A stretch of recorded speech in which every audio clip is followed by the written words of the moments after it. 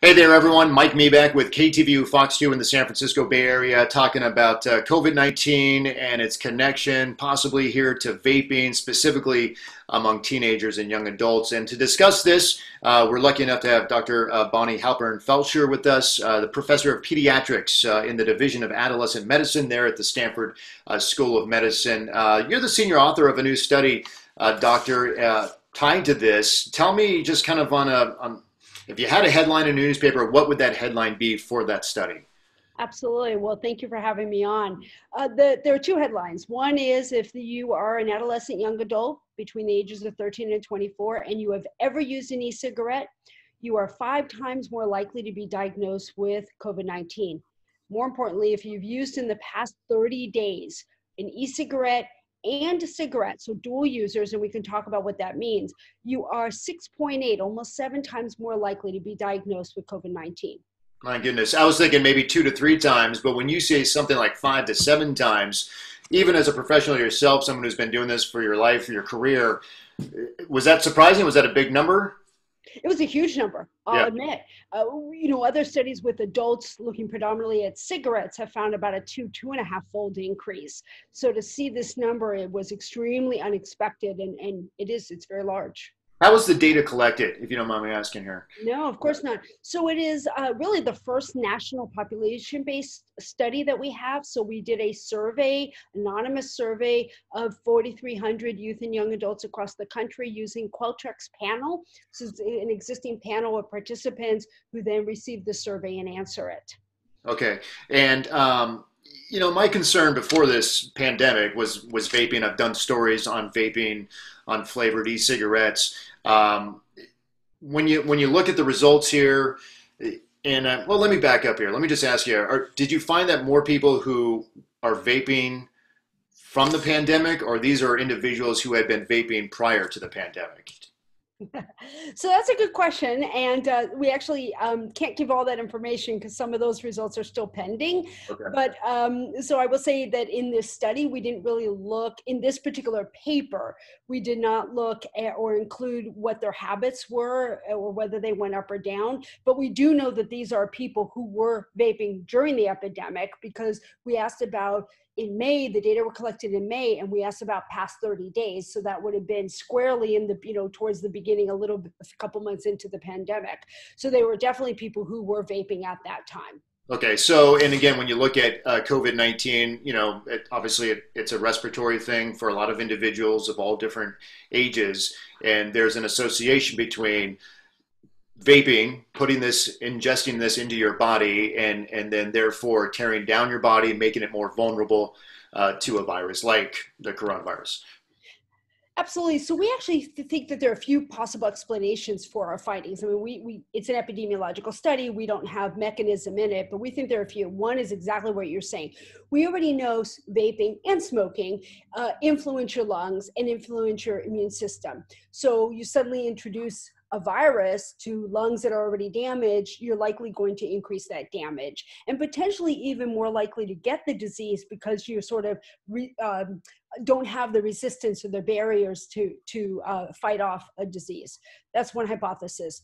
Another just has to do with exposure. So we know that adolescents and young adults share their vaping products. We know that from my work, other publications, other people's work as well.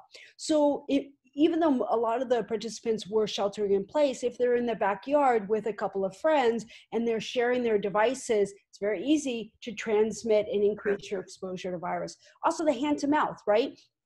You could touch a doorknob, touch your device, and then touch your mouth and increasing exposure.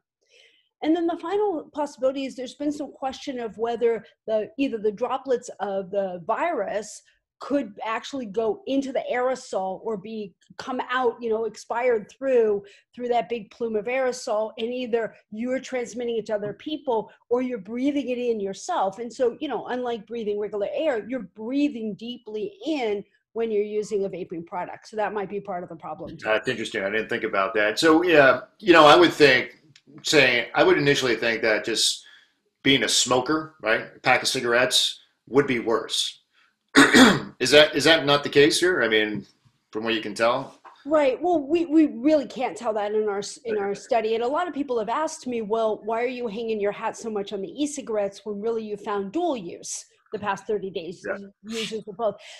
What it is that, the pattern of use for most teens is either e-cigarettes, and teens are initiating with e-cigarettes. They're not starting tobacco with cigarettes nowadays. That's just not happening. Mhm. And most of what they're using are e-cigarettes. But a lot dabble a little bit here and there in cigarettes. So maybe they couldn't get an e-cigarette or their friend had a cigarette. So when we ask them, have you ever used a cigarette or in the past 30 days? The answer is yes for a lot. So we don't think that the dual use is literally using both at the same time. Our data actually suggests that it's really heavy e-cigarette use that we're seeing.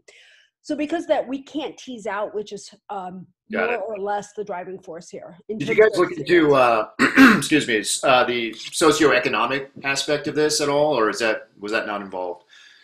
Yeah, we did. And we actually included age, race, ethnicity, gender. And the big finding that we found that a lot of others have found too in non-tobacco studies is that if you are a minority, particularly African American or Latino, you're also more likely to be diagnosed and to have symptoms. And we think that that's just, again, exposure independent of the tobacco use, just exposure in terms of you might be in the workforce right now, not able to shelter in place, or in more crowded living conditions. It's important to note that our vaping and tobacco findings are independent of, or what we call controlling for, statistically controlling for all the demographic factors that are there, though. Okay. There's been a lot of talk about just the sales of alcohol in stores have gone up since March. Did part of this study include whether or not the use of e-cigarettes have also gone up since the pandemic? Yeah, we do have those data. We haven't analyzed those yet, but we definitely are looking at whether use amongst adolescents is going up, remaining the same, and how patterns are changing. And also we've looked at stress, and those will be included in future papers. For our viewers across the country right now, what's going on in California, there's a piece of legislation, and I'm glad I have you with me because I just learned that you testified about this Senate Bill 793 going through the State House right now. It would limit the sale of flavored vaping products.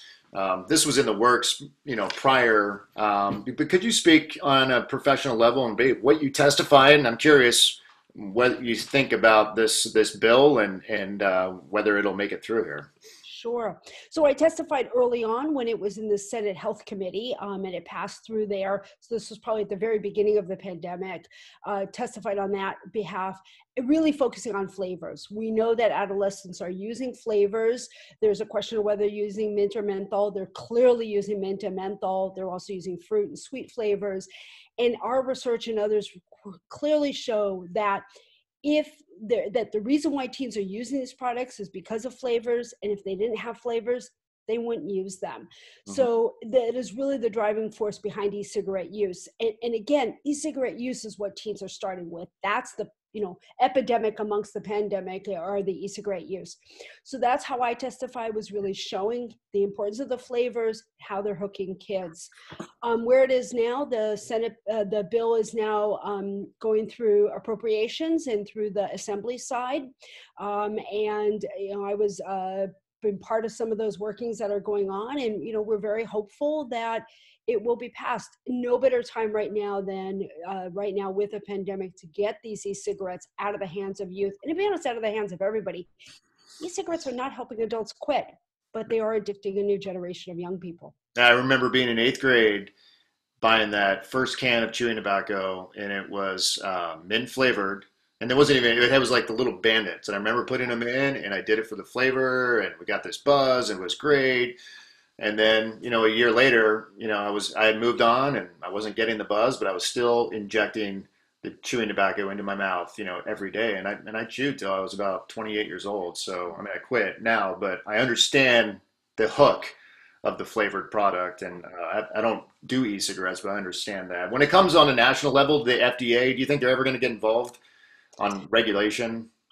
So they're involved. Whether it's effective in doing much is hard to say. So in January, the FDA has the authority to regulate and oversee e-cigarettes, all tobacco products, and as of 2016, including e-cigarettes. In January 2020, they said that they were going to prioritize their enforcement over pod-based or cartridge-based products like Juul. for example, and particularly those that are not tobacco or menthol. And then, so what happened is that we get new products on the market like Puff Bar, and we still have kids who are using all of these products. So, and without absolutely pulling these products off the market until we really understand what's going on with how safe they are, what's happening with the marketing, and to get them out of the hands of kids is the most important. So I don't think the FDA is doing enough. I think the FDA needs to do a lot more. As a result of our study, there was a letter from Congressman Kristen Murphy to the FDA basically demanding e-cigarettes are pulled from the market during this pandemic so we don't continue to hurt our young people. They're still out there, and I'll end it with this. If you wanted to say something to parents out there who are watching, or even the youth who may be watching this, what would you tell them? Well, thank you. I would say both youth and parents. I really hope that you take these findings, and thank you for reporting on it. Take this episode and talk to each other, talk to your children, and really say, look, we've had many health issues around e-cigarettes. We've had EVALI, we've had asthma, we've had bronchitis, lungs collapses, seizures. Now we've got COVID that we're concerned about. It's really the time to continue or have those conversations, not to use e-cigarettes, or if you are already using, to quit. Not easy to quit. You could say that yourself with nicotine. Not easy to quit these nicotine products, but it is really important to do so. You can go, if I can say, on our toolkit. We have the tobacco prevention toolkit on our website. It's a completely free set of curriculums and information. Just download and you can use it and start that conversation with your youngsters and with each other. What's the website? It's tobaccopreventiontoolkit.stanford.edu. Okay. Yeah. 5 to 7 times more likely to be infected. I mean, that is eye-opening for me, from you who did the study. So Dr. Bonnie Halpern-Felsher, thank you very much. I appreciate your time and thanks for doing the study. Thank you very much.